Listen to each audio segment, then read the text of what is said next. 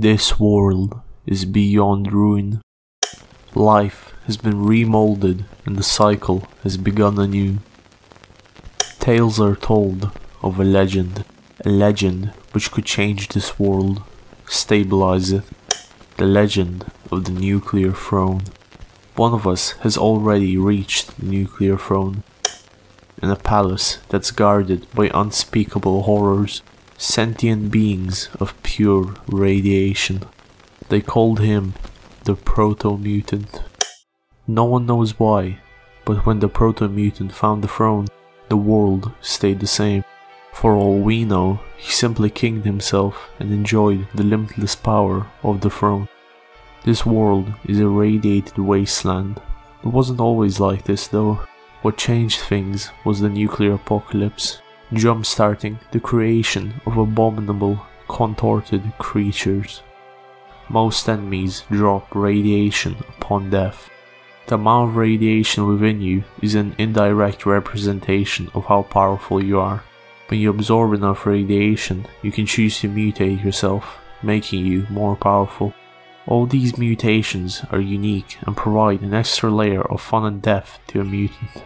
Absorbing enough radiation allows you to pick an ultra mutation, which are unique to every mutant and is usually the most powerful mutation they will get.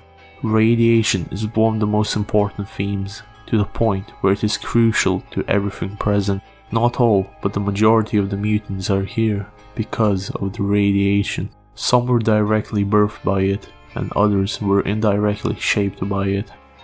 Fish is, shockingly, a fish. When the apocalypse happened, he was transformed. He has access to a quick dash which can help him escape danger. He also obtains more ammo from ammo sources, allowing him to use more powerful weapons for longer. Melting is in constant, unbearable agony due to his body constantly melting from the radiation. He's extremely fragile, but is also one of the most powerful mutants. Firstly, enemies killed by him release more radiation, allowing him to mutate faster than the other mutants. Secondly, his ability allows him to explode corpses, which often causes extremely powerful chain reactions. When he's able to get the right combination of weapons and mutations, melting is probably the most dangerous force across the wasteland. Young Venus is an interdimensional space gangster who has his own mansion. He's a gun god, which means that he's basically invincible and does not age. Instead of dying, he simply teleports away. He isn't actually bothered by the apocalypse, but rather he came to a wasteland for fun. Young Venus is capable of large amounts of destruction due to his ability to shoot faster than the other mutants. Rogue is the only true human amongst the other mutants, since she hasn't been physically malformed. She's an ex-member of the interdimensional police department. Consequently, she's also constantly chased by the IDPD for betraying them. Rogue has access to powerful armor and is able to call in a sort of missile strike, which can be incredibly dangerous but also incredibly rewarding. The Interdimensional Police Department is a mysterious organization that often interferes with the mutants and attempts to prevent them from becoming too powerful. Instead of becoming powerful through the use of mutations, they instead become powerful through state-of-the-art technology. However, if the mutant chooses to mostly stay on the main path, the IDPD shouldn't be too much of a problem. Throughout the mutant's progression, they will enter various different areas, with each area being noticeably more dangerous than the last. The first area is the desert, being the least threatening. The bandits, being the inhabitants of this area, deem the mutant a threat. However, they're not that dangerous, so they can be disposed of fairly easily. Once the mutant reaches the end of the desert, the Guardian appears and tries to stop them in their tracks. The Guardian looks like a grown version of the common wasteland bandit and is more intelligent, with him being able to speak proper trash talk, whereas the bandits can only speak a simplified version. After finishing the desert, a portal opens up that takes the mutant to the next area. Due to the apocalypse, portals started opening up to transport anything nearby across to the next portal, which is how the mutants travel between areas. After the desert comes the sewers. a singular transitional area which will lead to a scrapyard. The sewers are shrouded in darkness and have a more melancholic tone compared to the desert. This area houses rats and other mutagenic creatures and has a generally gross appearance. Exiting the sewers brings you to a scrapyard. The scrapyard is noticeably more dangerous than the desert. You can often see radiation seeping through the floor. The entire area is filled with cars that are no longer being used, with them being abandoned after the apocalypse. These cars are still able to explode, however, which often creates moments of pure chaos. The creatures are now out for blood, rather than just simply protecting their home.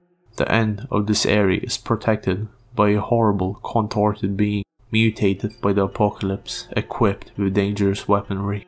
The mutant makes their way through the crystal caves, filled with literal, living crystal that resemble spiders.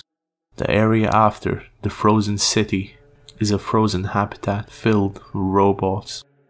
The robots have clearly been here for years, them being unclean and showing battle scars.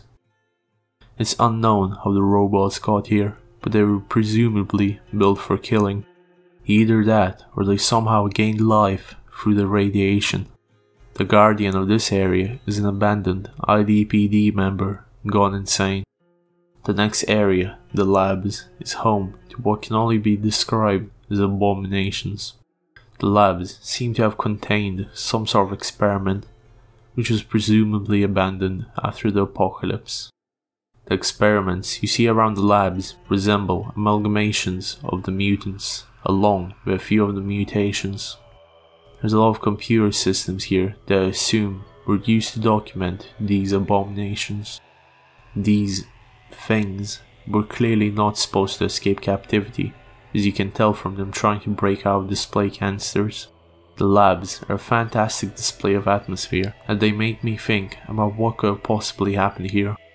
One of the reasons the labs work so well is because of how short yet how big of an impact they have. Horror is always about what is not shown rather than about what is shown. The last area is the palace. This area is swarming with radioactive creatures, guardians, beings of pure, uncontrolled radiation. They seem like they're trying to protect something. Protect it from intruders. Protect it from you.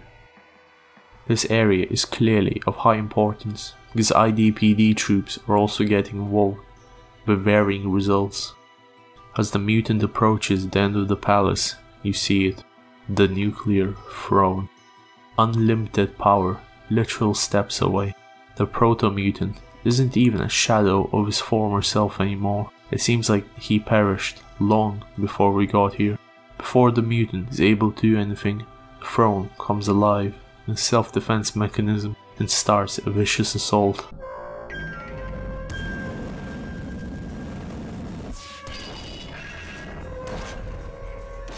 Lines of radiation are spewed across the palace.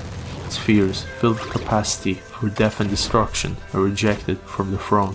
They're no match for the mutant. The throne is quickly defeated. Having stopped leaking radiation, the throne now lies dormant. The mutant sits on the throne. Finally. Time for change.